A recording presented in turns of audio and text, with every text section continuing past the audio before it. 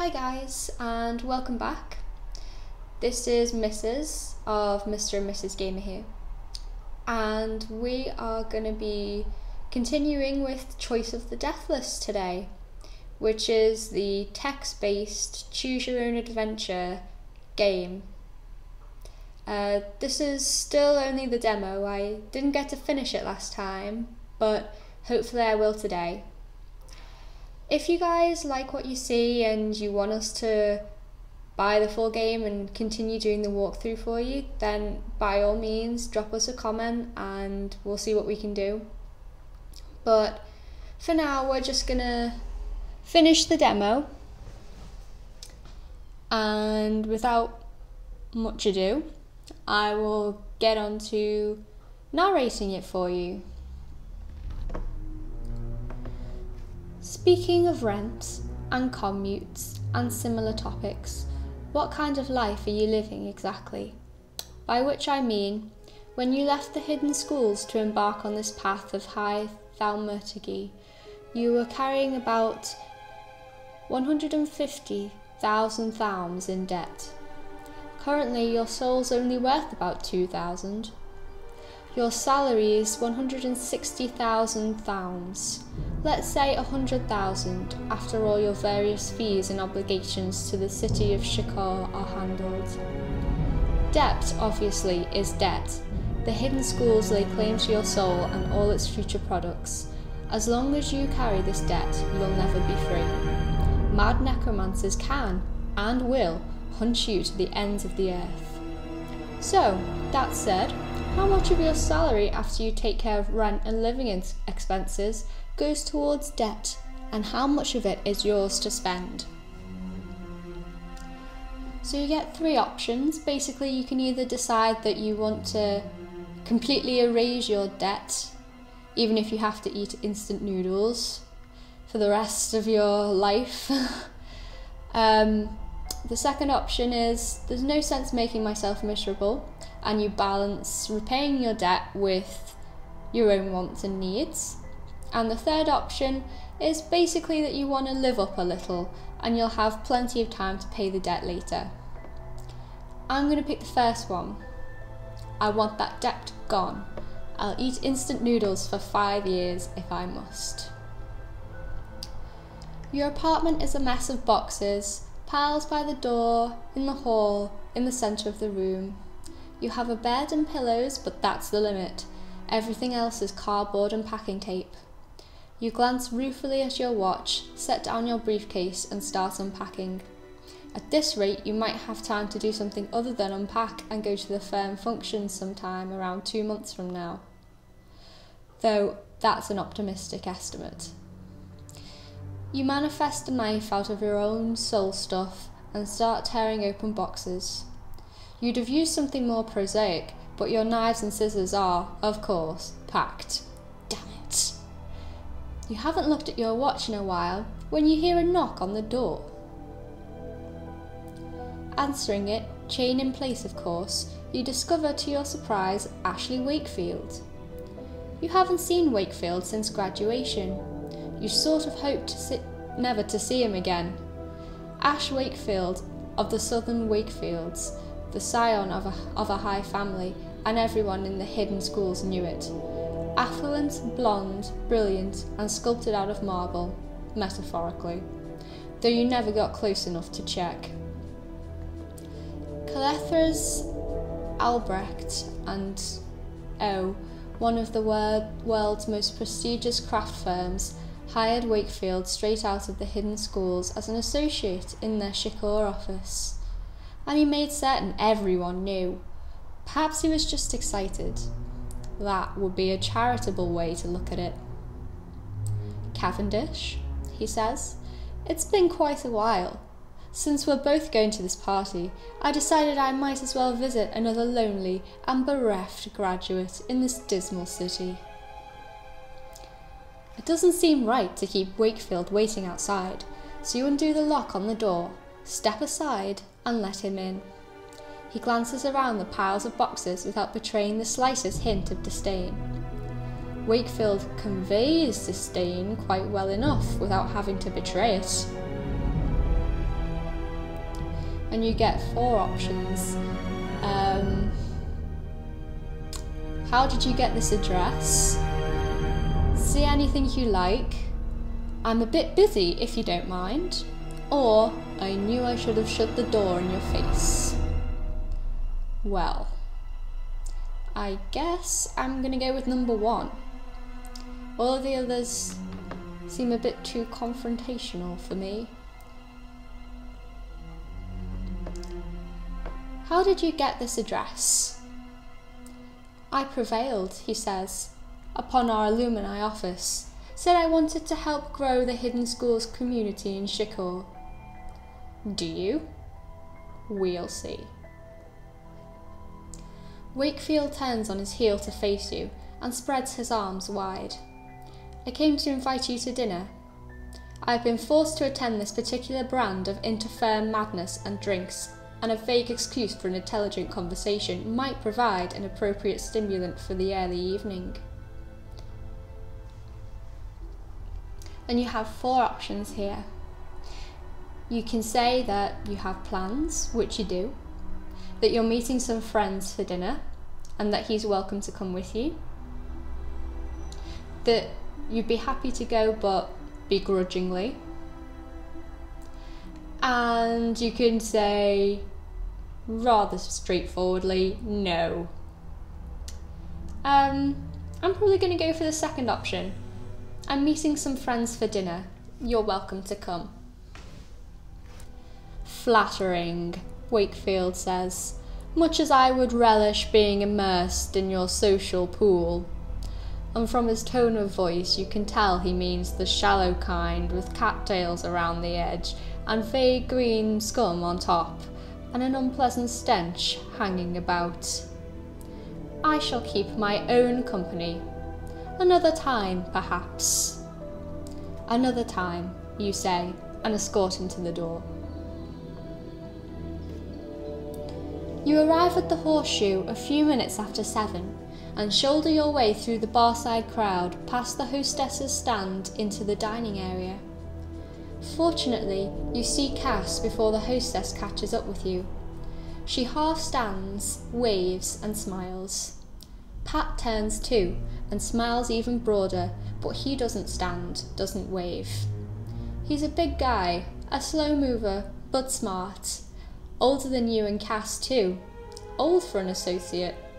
Dignified, short curly hair, dark skin, Iskari scuffs on his pressed shirts. He has a family, even, from what you've heard. A wife at home and a kid on the way. The waitress swings by. What'll you have? And you can pick a selection of lovely beverages. You can have beer, wine, whiskey straight up, a manly cocktail, an appletini or some tea. Well, I would have beer, but you know, it's probably more refined to have wine. No, I'll just go with beer. I'll get right on that, says the waitress. You drink and eat and talk, and before long the conversation turns, as it always does, to work. This time the subject is goals, and specifically Cass Chen's lack of them. I don't know, she says. Working for the firm develops skills and connections and all that, but in the end so much of what we do is abstract. Can't pronounce that word. It doesn't connect to people, to human lives. What does it matter if a concern recognises an extra % of profit? To the many who work for that concern, Pat replies, an extra % of profit, or a fraction of it, might matter a great deal.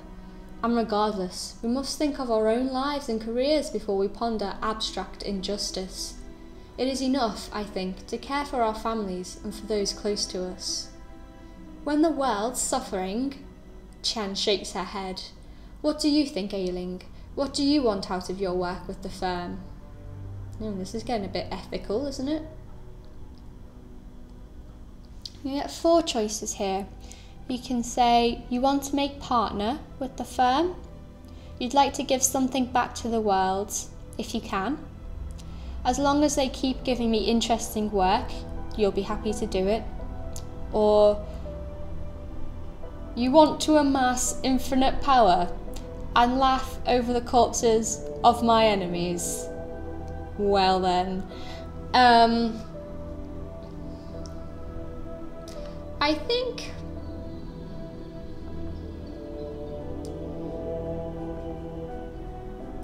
think I'm gonna pick option number 3. As long as they keep giving me interesting work, I'll do it. But you must have some objective, Pat says, otherwise you are simply a tool in the hands of those greater than yourself. Right now, you say, my objective is to learn. Plenty of time for all that other stuff later. Chen frowns. That other stuff is the rest of your life. Like I said, plenty of time, and if I learn enough, my life could last forever. I, Pat says, will make partner. Once I have established a place for myself and my family in this city, then my children can concern themselves with personal gratification, not to mention this nebulous giving something back with which Cassowary seems so concerned. Now you're just being mean, Cass says, and it's not like I don't want to succeed, I just think there's more we're supposed to do here than try to get as big as we can until we explode. Pat raises his beer in a salute. Bigger is better. You know what I mean, Cass says. Not really. The conversation spins on for a while, but time is wasting, and you're all more than fashionably late already. You get the check and head out to casino night. Varkarth, Caltheras, Albret and Owl and other firms have rented out a swanky waterfront restaurant. A chandelier dangles from thin gold chains over a room, swarming with craftsmen and craftswomen clad in pinstripes and slick silk. Cocktail glasses clink. Dice thud and roll over green felt tables. Everywhere you hear the flushed bird sound of shuffled cards. Outside and overhead, a few stars have survived the onslaught of the city lights. They glitter over the black waters of the lake. You wander the floor for a moment to take everything in and score a drink from the bar. When you turn back, you take an inventory of the room. The ever-practical Pat Nagab is playing blackjack, the best odds on the floor given perfect play. Cass Chen flits from conversation to conversation. She's on her second cocktail of the night, not counting her dinner drinks. This may not end well for her. Ashley Wakefield should be milling with the rest of the KAA crowd. Standoffish and superior as always, but he's not. You find him at one of the poker tables, seated next to... oh gods. That skeleton in green, with the hands of cold iron and the glyphs burning on the pate of his bared skull, and the mask of cured leather. That's Golan Varkarth, as in their named partner, Golan Varkarth. You've seen his portrait, but you've never seen him in person before. So what do you do next? And you can either decide to mill around for a while and talk to some people. You can try to network with the senior partners. You can win all the souls you can. You can find a true test of my mental fortitude, or you could head straight for the poker table.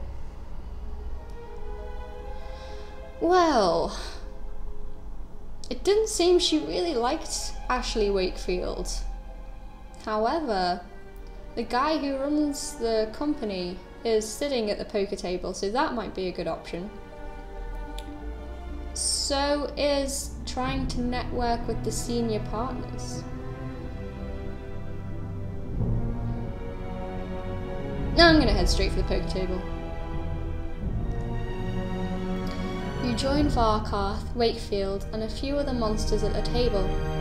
The goddess of the game hovers above the felt, shifting and glorious, calling each player in turn to his or her destruction. No sense waiting, you sit down. Wakefield looks up from the cards. Decided to button up your trousers and play in the big leagues? You can either say, "Shame you can't play as good a game as you talk. I wanted to give you a head start and a chance." You could address the rest of the table and ask, "Has he been this bad all night?" Or you could say nothing and let the dealer deal me in. So,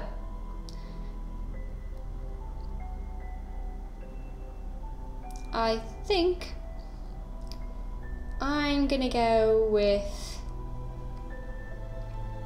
option number 2. I wanted to give you a head start and a chance.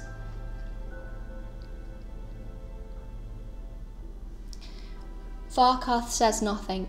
Neither does anyone else. The big blind this deal is a craftswoman who's replaced her skin with scales, and the little blind's Varkarth.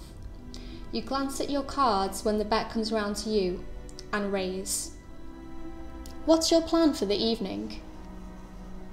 And you get 5 choices again. You can either say you want to win, why else would I be here? I'm here to talk more than to play.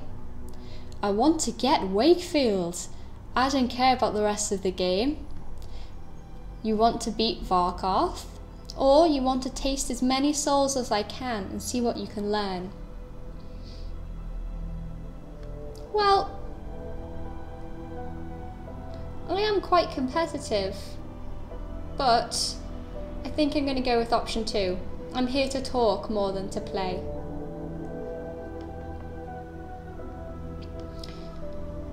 You make small talk. You play, sure, but you don't take many risks, nor do you try anything particularly ambitious. You aim for rapport. No one seems to be listening though. Your jokes fall on silence and you can't draw anyone out into conversation. You play a long, losing game, which you expected, and you don't have much fun doing it. But at least it doesn't last forever. The game breaks by unseen agreement and the goddess returns your souls. The dance of cards is done. You rise, stretching against tense muscles, and stagger off to the bar for a drink. Before you travel far though, you hear a voice behind you, harsh and melodic in weird directions, like a house key draped over a violin string. "Miss Cavendish, a pleasure to play with you." You turn and see Varkarth. "Sir?" His mask is painted to resemble a young man's face, perhaps his from a long-vanished youth. You think the mask's made of cowhide. You fervently hope that it's made of cowhide. Next time, try to achieve what you set out to do. And you get 4 options. You can say, "I'll remember that, sir." "Better to experiment in a casino than a courtroom, sir." "Some people are never happy." Or, "What were you hoping to see?" Well, I don't think I'm gonna go with number 2. That sounds rude. Don't be rude to the boss. I'm probably gonna go with number 4. What were you hoping to see? "Some spark," he says and turns away. You feel exhausted. Long day, long night, and more long days to come. Many more of them, if this life works out the way you've planned. Chen and Pat are talking at the edge of the dance floor. They look like they're ready to go. Meanwhile, the dance itself is heating up, and you see some people there you wouldn't mind heating up as well. Ooh, oh my. And there is always the bar. Not to mention your bed, though it seems so far away now.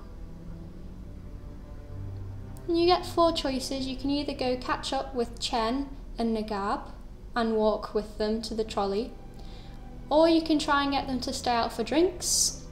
You can go and dance on the dance floor, or you can go home and get some rest.